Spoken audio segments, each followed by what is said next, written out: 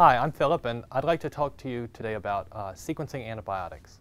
So before we get into antibiotic sequencing, I just want to give you a short discussion of the discovery of antibiotics because it's something I feel like is pretty cool. It's cool because it goes against probably what you've learned about science in science class.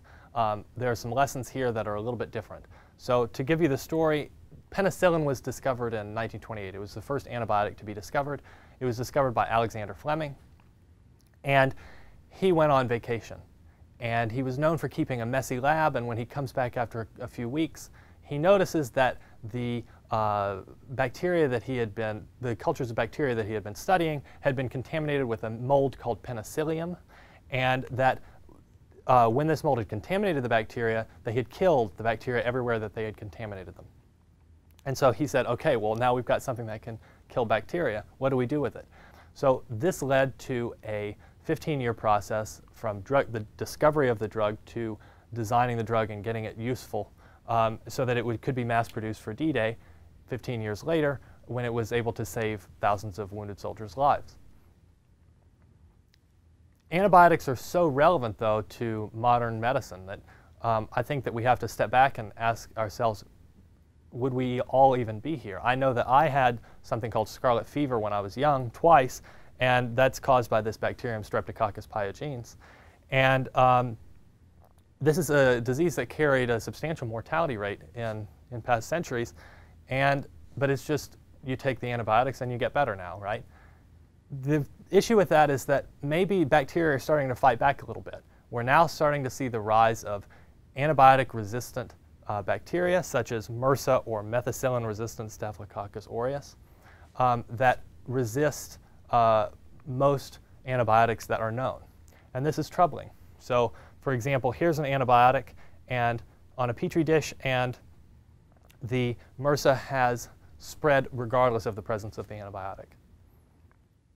So let's define what antibiotic really means, and I'm using it loosely as to be a substance that goes in and kills bacteria. Where do these come from? Well, they occur naturally. Just like the Penicillium mold that Alexander Fleming discovered, a mold is a type of fungus, and fungi have evolved over time to have these antibiotics so that they can kill bacteria. They are also produced by other bacteria, so in order to kill bacteria. One example would be a bacterium called Bacillus brevis, and that's the bacterium that we're going to study today. And it produces an antibiotic known as tyrosine B1. So what is tyrosine B1 on the molecular level? It's a mini protein called a peptide. So this peptide is really just a short string of amino acids. There are 20 commonly occurring amino acids. And amino acids are represented either in a single letter alphabet. So the peptide here is V, K, L, F, etc. Or sometimes there's a 3-letter abbreviation, so that's shown here. And this amino acid sequence is valine, lysine, leucine, and so on. So we now have a number of questions that we ask about antibiotics now that we know a little bit about them. The first question would be, well, they're peptides, proteins occur everywhere, so what makes these antibiotics special? Secondly, we would ask them, then how is it that the bacterium produces these antibiotics?